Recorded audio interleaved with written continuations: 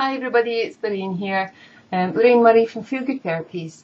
I am delighted to see you today, and we're going to continue with our meditation practice, working with the Reiki principles, and we've been working over the past few weeks practicing how to appreciate and be grateful for things in our life, how to let go of worries and anger, how to speak our truth. And if you've missed any of these, then go to my website, feelgood-therapies.com, and you can look them up there on the info and offers section under healthy tips. So you'll be able to find us there. So today we're going to work with the last principle of Reiki, and this one is to help you deal with challenging people.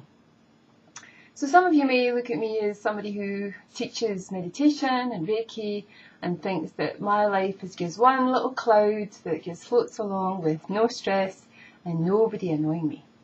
Well, I can assure you that's not the case.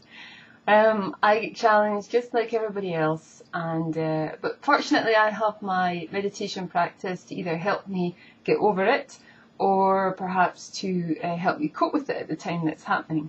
Usually it's coping at the time it's happening. If it's a really difficult person, it's usually reflecting on it afterwards. So I'm going to show you a technique to help you do that. And the way we've been working is when we're breathing in, we breathe in just for this moment, and breathing out, whatever the mantra or the affirmation is that we work with.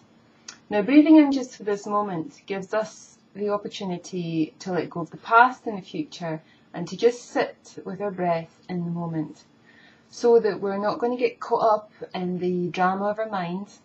And if we do have emotions that are rising, we can notice and acknowledge them. But we're not getting caught up in that. We're just staying in the moment with our breath. We know this is going on, but we're just staying in the moment. So that's the first thing to remember.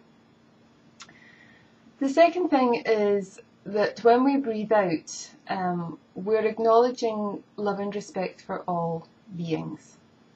And that is a phrase I'd like you to combine with your out breath. Now you may think, how is that going to help me with somebody who's really challenging? Well, you see, my experience is that those people that are challenging always present us with the biggest opportunities to learn. It may be that we learn something about ourselves in terms of tolerance and patience and compassion. It may be teaching us how to set boundaries in a powerful but non-confrontational way. It may be that we see whatever qualities this person is displaying. So maybe if they're being obtuse or greedy, or I don't know, whatever behaviour of another really upsets you, maybe they're demonstrating a really gross version of what you don't like about yourself. Because, you know, we do like to think that we're perfect. We do like to think that we never get angry, we're never greedy, we never gossip or do anything wrong. But we're human beings, and we're the whole package. We're not just about being spiritually minded and peaceful and compassionate and loving. We're very capable of that, but we're also capable of what we regard as the negative qualities. And sometimes when we see people in our life who come in with, you know, a quality we don't like, it's a little bit like looking in the mirror and seeing a reflection back at yourself of something you don't like about yourself. And we think it's outside of ourselves because we see it in the other person and go, oh, I can't believe they're like that. But really, it's because we can't accept that part of ourselves. That's just to give you a range of options of what happens when we have a challenging person. It's not all of these all the time, but it's for us to be aware of when we're with a challenging person. So how do we cope with that, I hear you ask? Well, one of the things I find really helpful is using the mantra, breathing in just for this moment, breathing out, I will love and respect all.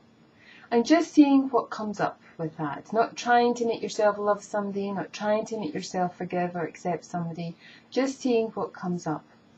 But during that time, you may wish to consider that when a person who's really challenging behaves that way, do you think they're a happy person? So if you think of a really challenging person in your life right now, or one that's been in your imminent past, can you think of one?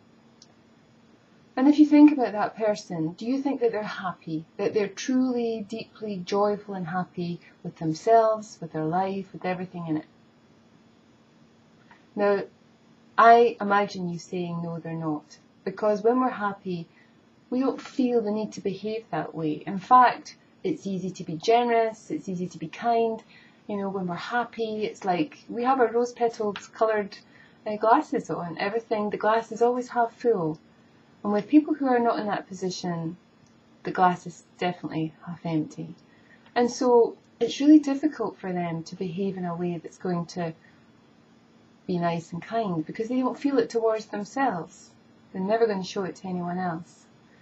So breathing in just for this moment, breathing out, I love and respect all, is I'm not trying to change that person, but it's about understanding that that's where they are right now. And they maybe will change, maybe they won't. Maybe you'll stay in their company, maybe you won't. But that's who they are, and that's what they're going through right now. And they're doing the very best with the level of awareness that they have. Another thing I quite like to do is we could bring this into the meditation, is to bring in the energy of pink light.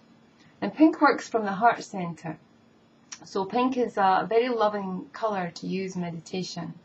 You don't need to understand that, you don't need to analyse it, it just is. And when we think of a challenging person, if we combine the mantra with thinking about them surrounded in the colour pink, the ear is pink, they're wearing pink, their hair is pink, whatever, it actually brings a much more loving connection between us and them. And if they're not feeling the love for themselves, it will help them a little bit more. You will be supporting them without giving of yourself. You will just be giving a loving connection, which you have an infinite supply of anyway. So it's easier to see how that works in action than to explain it. So let's kind of get ready. So if you want to make sure your phones are switched off, have your feet flat on the floor, and have a glass of water or something to drink. So just pause this just now if you have to and go and get that. And then you want to close your eyes if you can, but if you're in a public place and you can't, just lower your gaze so that your gaze is soft and gentle, and come into your breath. And just start to be aware of the movement of your breath as it moves in and out of your body.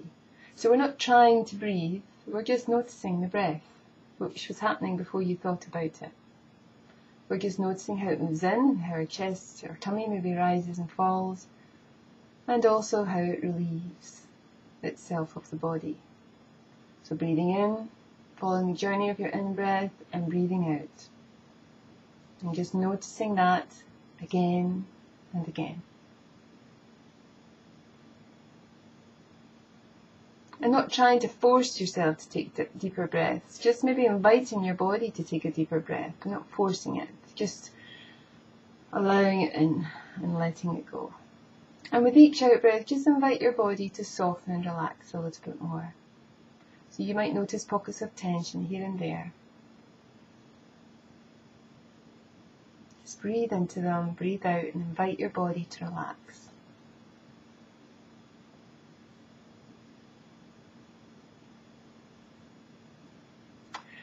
So if you would like to just now, with the in-breath, mentally to yourself, breathing in just for this moment, and then mentally to yourself, breathing out, I love and respect all.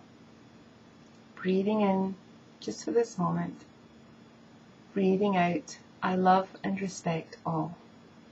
And just let the energy of those words seem to wrap around that breath, combine with the breath, so that you're breathing them in and out of your body.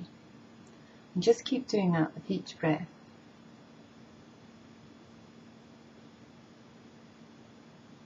And just start to notice how your body responds when you breathe those words in and out. Maybe there's a release of tension somewhere, or maybe you become aware of where you hold it. So breathe those words in and out of that part of you that's holding that tension. Just for this moment, I love and respect all. And then acknowledge that that love and respect all also includes you. Loving and respecting yourself.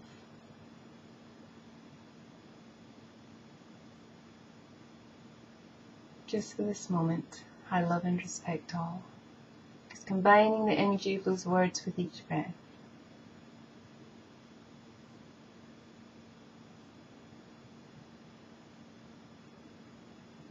And then as you breathe those words in and out, as you think about that challenging person, just maybe surround them in that colour pink, in any way that you can imagine or feel.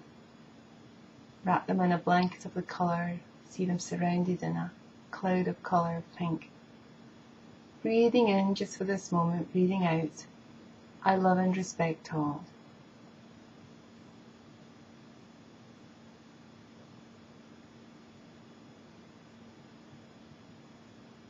You're not trying to change them or give in to them or surrender to them or anything like that.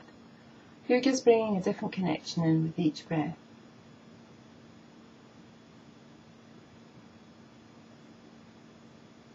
And if there's any strong emotions or thoughts that come up, then just go back to breathing the words in and out, just for this moment, breathing out, I love and respect all.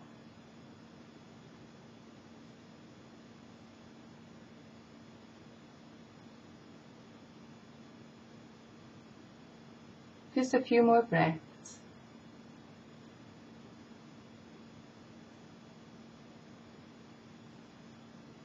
And then I want you to just let go of the words and just sit with your breath for a few moments and just notice how you feel and where your thoughts are and how your body is.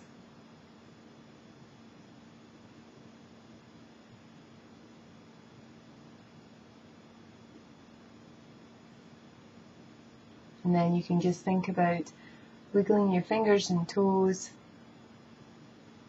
opening your eyes when you feel ready, and maybe having a stretch, drinking some water.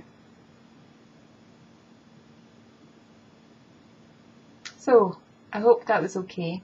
It's a very short exercise, and it's one I would encourage you to repeat. You don't need me to guide you, but if it's easier, you can listen in again. This video is here. You can also, if you're a Reiki practitioner, our Reiki CD that we have, you'll see the link here, will actually, you're able to buy that or download it as MP3s. Or you can join one of our meditation or our Reiki classes if you want to, where we teach a lot more of this. Next week what I'll do is I'll combine all the different Reiki principles, so we'll maybe get a feel for how the different words make us feel, because we've just been concentrating them all at different stages over the past few weeks, so we'll try that and see how we get on. But I wish you a really beautiful week. Thank you for listening. Bye for now.